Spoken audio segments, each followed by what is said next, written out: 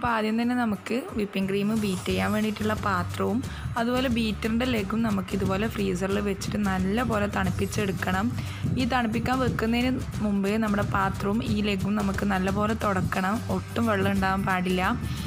പിന്നെ ഈ വീഡിയോയിലൊക്കെ യൂട്യൂബിലൊക്കെ ഒരുപാട് കണ്ടിട്ടുണ്ട് ഐസും വെള്ളത്തിൽ വെച്ചിട്ടൊക്കെ ബീറ്റ് ചെയ്യുന്നത്. അതിൻ്റെ ഒന്നും ആവശ്യമില്ല.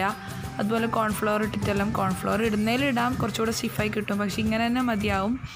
അപ്പോൾ നല്ലപോലെ തണുത്ത പാത്രത്തിലേക്ക് ഇതാ വിപ്പിംഗ് ക്രീം, നമ്മൾ എന്തെങ്കിലും കേക്കൊക്കെ ആക്കുന്നുണ്ടെങ്കിൽ ഫസ്റ്റ് ചെയ്യേണ്ടത് വിപ്പിംഗ് ക്രീം എടുത്ത് പുറത്ത് വെക്കുക എന്നുള്ളതാണ്. ഫ്രീസറിലാണെന്നല്ലോ ഉണ്ടാവുക. അപ്പോൾ അത് പുറത്ത് വെച്ചിട്ട് നല്ലതുപോലെ ഇതുപോലെ ലൂസായിട്ട് ഉണ്ടാവണം.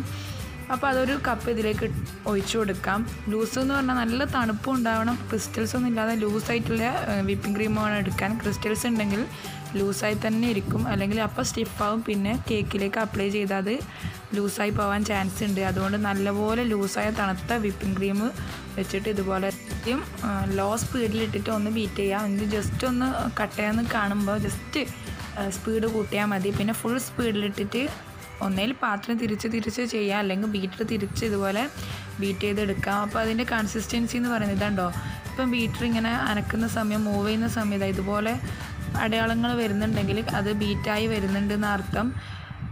അപ്പോൾ നമ്മുടെ ബീറ്റർ ഒന്ന് മൂവ് ചെയ്യാൻ വേണ്ടി കുറച്ച് പണിയായിരിക്കും, കുറച്ച് കട്ടയാകുമ്പോൾ ഇങ്ങനെ അനങ്ങാൻ കുറച്ച് പണിയായിരിക്കും. ആ ഒരു ലെവലിൽ എത്തുന്നവരെ സ്പീഡിൽ ബീറ്റ് ചെയ്തെടുക്കാം.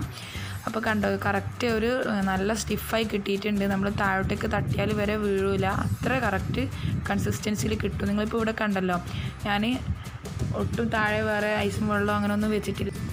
അപ്പോൾ ഈ പറഞ്ഞതും ഇതിൽ മെയിനായിട്ട് ശ്രദ്ധിക്കേണ്ടത് വിപ്പിംഗ് ക്രീം നല്ല തണുപ്പ് വേണം, പക്ഷെ ഒട്ടും കട്ട ഉണ്ടാവാൻ പാടില്ല. അതുപോലെ തന്നെ നമ്മുടെ ബീറ്റ് ചെയ്യുന്ന പാത്രവും അതിൻ്റെ ബീറ്ററിൻ്റെ ലെഗും തീരെ വെള്ളമില്ലാതെ ഒട്ടും നനവില്ലാതെ ഫ്രീസറിൽ വെച്ച് നല്ലപോലെ തണുപ്പിച്ചിട്ടുണ്ടാവണം. അപ്പോൾ ഇത്ര കാര്യം മാത്രമേ ശ്രദ്ധിക്കേണ്ടതുള്ളൂ. അപ്പോൾ ഈ ഒരു ലെവലിൽ ചെയ്ത് കഴിഞ്ഞാൽ നമുക്ക് നല്ല സ്റ്റിഫായിട്ട് തന്നെ വിപ്പിംഗ് ക്രീം കിട്ടും. അതുപോലെ ബീറ്റ് ചെയ്യുന്ന സമയം നല്ല സ്റ്റിഫായി ഫ്രോസ്റ്റിംഗ് ഒക്കെ കഴിയുമ്പോൾ ലൂസാകുന്നൊക്കെ കുറേ ആൾ പറയാറുണ്ട്. അപ്പോൾ അങ്ങനെ ഒരു പ്രശ്നം ഉണ്ടാവില്ല. അപ്പോൾ ഈ ഒരു ലെവലിൽ എല്ലാവരും ചെയ്ത് നോക്കണം. അപ്പോൾ ഈ വീഡിയോ എല്ലാവർക്കും ഇഷ്ടപ്പെട്ടിട്ടുണ്ടാകുമെന്ന് വിചാരിക്കുന്നു, ഹെൽപ്ഫുള്ളായിട്ട് ഉണ്ടാകുമെന്ന് വിചാരിക്കുന്നു. ഇഷ്ടപ്പെട്ടാൽ ലൈക്ക് ചെയ്യുക. എൻ്റെ ചാനൽ സബ്സ്ക്രൈബ് ചെയ്യാതെ കാണുന്നവരുണ്ടെങ്കിൽ തീർച്ചയായിട്ടും സബ്സ്ക്രൈബ് ചെയ്യണം കേട്ടോ.